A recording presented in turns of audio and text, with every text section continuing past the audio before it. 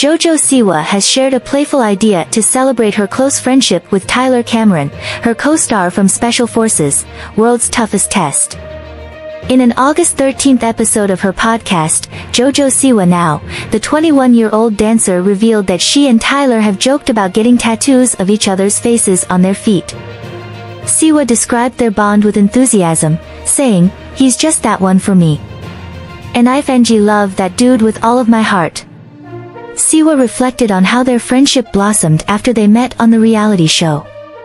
She admitted that she couldn't imagine her life without Tyler, who has become a source of reassurance and joy in her life. "Ty gives me a lot of reassurance within myself," she said. "He's such a good best friend. He keeps me young and lively for sure."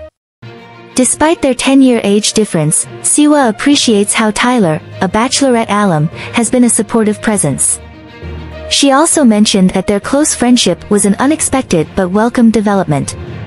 Siwa affectionately referred to Tyler as her family and expressed gratitude for his support and fun-loving nature.